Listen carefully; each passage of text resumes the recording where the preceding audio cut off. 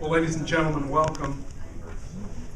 We're pleased to see all of you here because we're always pleased to see all of you here.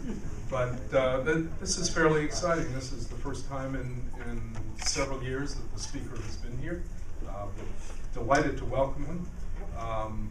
Let me remind you that Speaker Bosma has served in the legislature since 1986, so he's a fairly old hand. Of course, he's a young man, but he's an old hand at this. And he's here to talk about his priorities for this legislative session. Of course, it's going to be a tough one, as we've continuously read in the paper.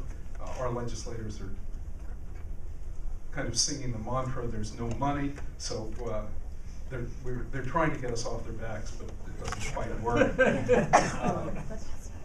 But I know that he's going to talk about the budget, about telecommunications, about fraud and corruption, about rooting out fraud and corruption, and improving educational opportunities. So without further introduction, let me introduce Speaker Bosma. Thank you very much, Chancellor. Thank you, Chancellor. And it's my pleasure to be here as part of my commitment to, as the Speaker of the House, to travel the state and bring the Speaker of the House to your House. This invitation from the Chancellor and IPFW to be here today and participate in an open dialogue throughout the day today is exciting for me and much appreciated. It is a pleasure for me to be on campus. It's been just a little while since I've been here, having both Purdue and IU degrees. I love to see our regional campuses and the great service that they're providing for our state's future. And as I walked in with my security guard who got me through all the construction, and Glenn was sharing with me his own education experiences here, it just really struck home for me that the regional campuses provide a key economic driver for the future of our state, as individuals who both are just budding students and this is the right campus for them, or local folks who are raising a family and pursuing a career to better themselves. It's key that the regional campuses and our great state institutions are one dramatic key to that. The Indiana General Assembly is off to a quick start and with very high-profile concerns and challenges that face us. I'm a firm believer that out of great challenge comes great opportunity, and if you measure that correctly, that means there's a lot of opportunity in this coming session. We have a budget, a difficult task with a 2011 budget that is going to be balanced with 2005 revenues. At no time in our state's history, any time in our state's history, even during the Depression, have we gone backwards in revenues 6 years. And we have pledged to do what responsible businesses and families have done all over our state, and that is live within our state's means. In fact, if you happen to pick up the New York Times over the weekend, which I do, I like to see, I read the New York Times and the Wall Street Journal, so I can get both sides, plus all of our local publications and statewide publications. But the New York Times had a list of those states with the most challenging deficit and budget difficulties this year. And if you noticed, Indiana was the smallest budget deficit of all 50 states, and that's because of the responsible actions taken by the General Assembly and Governor Mitch Daniels' dramatic and difficult decision to even cut the budget further and live within our state's means. We will accomplish that result this year. I can tell you, since we're on campus and talking about education funding, no doubt throughout the day, it's my hope that the House Republican budget will restore the 3% cut that was in the governor's original proposal. We're working on that right now to be sure that we can make that accommodation here for higher education because of the critical importance higher ed holds in our state's future. The second element, I think, of a successful General Assembly will be dramatic education, public education reform this year. And I just got off the phone, it was a moment late because I was talking to a national reporter with an education publication asking why I was personally handling or personally authoring the charter expansion bill. And I went back 25 years when I really was a young man, Chancellor, with full head of hair, a little thinner. and was hired by the last reform-minded superintendent of public instruction, H. Dean Evans, as a staffer to begin the process of moving Indiana's public education forward. I introduced the first charter school bill in 1994 in our state, and along with Teresa Lovers and Bob Baining and many other champions, have determined that the last 10 years of limping along with our current charter school situation does not give Hoosier families all the options that they need. So we are having a dramatic charter school expansion bill that is now passed out of the Education Committee. We'll be moving to the floor of the House.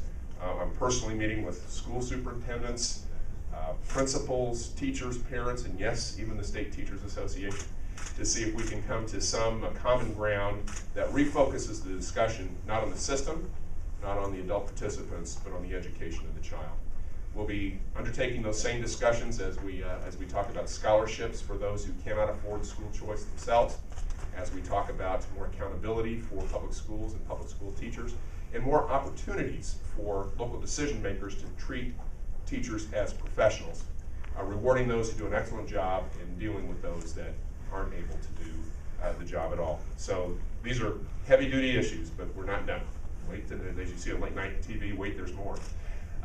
We will be also dealing with some of our critical economic development issues that our state faces right now, the most dramatic of which is a unemployment insurance compensation fund that is bankrupt. We borrowed $2 billion from the federal government, and House Republicans have, along with our Senate colleagues and the governor, pledged to make a big difference in this, to implement a program that is balanced, that treats those that are unemployed with compassion, yet lives within our means, and also does not extraordinarily increase the cost to employers at this difficult time.